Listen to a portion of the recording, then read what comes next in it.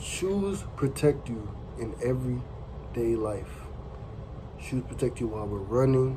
Shoes protect you while we're walking on solid ground.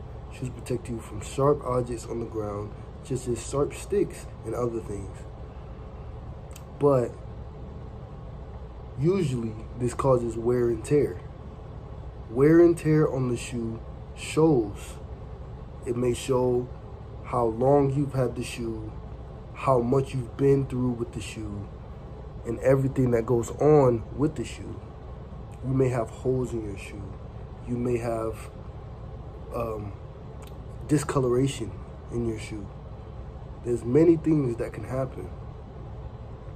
But I have a pair of shoes that I never let anything happen to, and I've had them for years. And it's my Air Force Ones. I'm comparing myself to my pristine Air Force Ones that I've had for a very long time. In my family, I am the oldest sibling.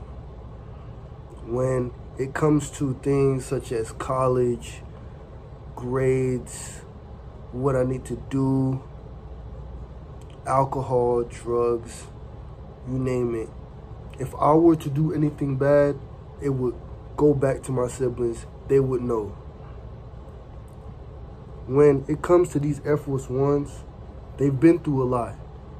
Me and these Air Force Ones have traveled, gone, seen. I've made mistakes in these Air Force Ones. I've done things that I know if my siblings did, it would be a mistake to them. They would have to backtrack. So,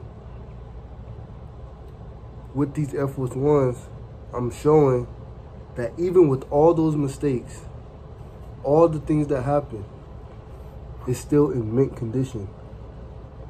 That's how I have to be with my siblings and my responsibilities. Of course, I've done many things. I've made mistakes.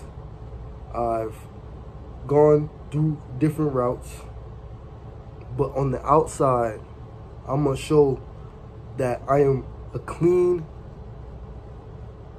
individual when it comes to setting the example.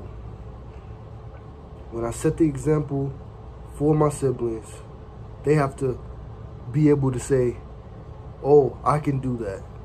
They have to be able to admire me. So that's what I'm trying to show with my Air Force Ones. Even though they've been through so much, these Air Force Ones still get compliments. They still get admired. And they've been through years and years of torture. So that's why I'm comparing myself to the Air Force Ones.